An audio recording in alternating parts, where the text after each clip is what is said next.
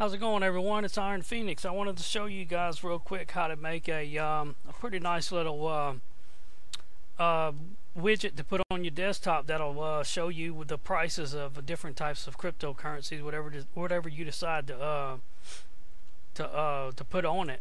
As you can see here, I have 6 different ones that I'm currently monitoring. Now, this is the widget that you can make. You can grab it and move it anywhere you want, and I'm going to show you guys how to do this. Okay, so let me close this out first. That way I can kind of show you guys from the beginning. The first thing you need to do is you need to download Adobe Air and install it. After you download it and install it, I already have it installed on my computer, so I'm not going to do it again. So download Adobe Air, and after you get done install it, then you're going to go to Snippage.com and download Snippage. It'll be right here on the download button. Now this program is going to be named Snippage.air, and it currently has a an expired what do you want to call it, security. It has expired security on it, and the only way that you can get this working is by setting your date to your time on your computer back. Now the security certificate is good until October 31st of 2017, which is this year. So just go to your clock after you download the Snippage.air and click on the change date and time, and then change date and time again, and set your clock back to October 31st of this year, and just hit OK and hit apply. And then when you double click the Snippage.air, it will install for you, and then you can put your time back to normal after you install it. Well, once you install the Snippage.air, you're going to have an icon on your desktop that's called Snippage. And when you install it, it's automatically going to have this little window up, and it's going to tell you right here to click Me. Now, before we even get started doing this, the next step we're going to do is we're going to create an HTML file on your desktop or wherever you decide you want to put it. I put it on my desktop, but you can put it anywhere on your computer. Name it whatever you want. Just go to New, create a new text document, and just name it whatever you want, .htm or HTML, whichever you prefer. And then open the file up. I'm going to go ahead and open the file that I already have here.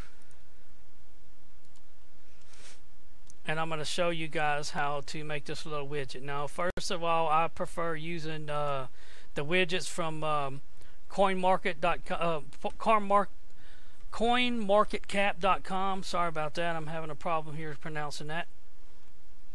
You go to coinmarket.com and click on the tools up here, and you can go to the desktop widgets, and this is what you're going to use in order to make the little widgets that we're talking about. Now, you can have these widgets any way you want them. You can have whatever rank that the coin is in your widget, and you can have the market cap and all that, but I take all that off. I uncheck the first box. Oh, never mind, I leave that one. I uncheck the show rank one, the market cap, and the 24-hour one, so it's nice and clean here. Now you can add the USD or the BTC underneath it, to where you can see how much it's worth in BTC. I don't currently have that on mine, but I may add them to it because it's nice to have that, since when you do a lot of trading on the exchanges, it'll be off of how much BTC is worth, so it's nice to know what that number is. Anyways, for now we're going to leave it off. And once you get the widget the way you like it, you'll see the preview right here on the right. You take this code here and you copy it, and then you're going to put it inside your HTML file. Now, I wanted to set it a specific width on the widgets, because if you put it inside of the HTML document and you don't set a width, it will go the entire screen width of the screen. So I just created a little div tag for CSS right here, and I set it to 275, which ended up being perfect amount of pixels on the width, because each one of these source codes is going to be inside of a div tag. So once you set one div tag, it's going to make all of them the same width. So just copy and paste each widget that you want inside of here. You'll see that I have 6 different ones inside here. You paste it in there, and you go back to here and you choose whatever coin you want. Say you want to do Ethereum. Type in your ETH and pull up Ethereum here. And then if you want to keep your widget the same, or you can add whatever you want to each thing, and then just take it and copy that one and put it inside there. And once you get all the ones that you want in your widget, then you save the file, which mine is on my desktop, so I'm going to show you what to do next. You go up here to your after you save your file, you go up here and click the Click Me button, which is a little arrow at an angle here, and it's going to open up a little web browser. Now, depending on where your file is, will depend on where you're going to what you're going to put in your browser here. Now, if I open up this file here, I'm going to double click it. It'll give me the location of the file here, and you'll see I already have my widgets in here. Copy and paste this URL into here and hit the enter button, and it's going to load up your widgets. And now these, because they're already a widget from the website, they automatically update every 30 seconds or so. So you really don't need to have the web browser itself update them, but you can if you would like to. I always set my widget, my web browser to go ahead and update every 10 minutes, just in case it gets stuck. Now you'll see right now we have this little white box, and this is where the snippage comes into play. Grab the little left arrows over here and set it up wherever you want it on the left hand side of the top widget.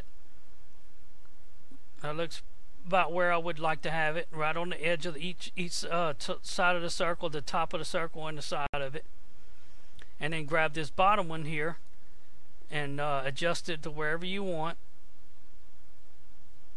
I don't think I really need the powered by CoinMarket, the cap on the very bottom one, since it's already on all the different ones anyways. And I'm going to pull this over, and it seems like that looks pretty good.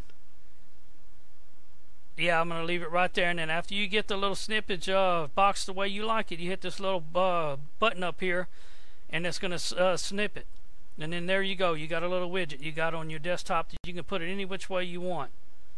Now, if you would like to separate each one of these, you could. I think you can only have up to 3 widgets, 3 of these snippage widgets up. So if you decide you want to split it up or something, you can only have 3 of them. So make sure that you make your choices good on what you want to do, because if I wanted, I can make 6 more in another snippage and 6 more in another. But if I split them up and I just wanted 3 in each widget, I could only do 9 of them.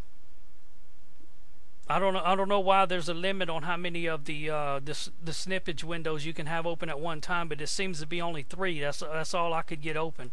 Because what I originally wanted to do is I wanted to split each one of these up in its own little widget, and I was going to just put them anywhere I wanted on the screen instead of straight up and down like they are. Even though it looks nicer the way it is now than the way I originally had it. But if you do decide you want to split them up, you're only going to be able to do 3 widgets. You'll only be able to monitor 3 different coins if you do singles. So that's why I did it with 6 of them here. And I can take this and I can put it anywhere on my screen. I normally keep it on my second screen, but I'm only making a video for this screen, so I'm not going to move it over there. But anyway, that's pretty much it. That's all you got to do. You just need the Adobe Air. You need a Snippage.air file, and just make sure you put your clock back to October 31st of 2017. Double click the Snippage.air until it installs, and then put your clock back the way it is, and everything will work perfect. Anyways, I hope you enjoyed the video, and I hope it helps you in some way. If it does, like and share the video. Do whatever you wish, and happy mining.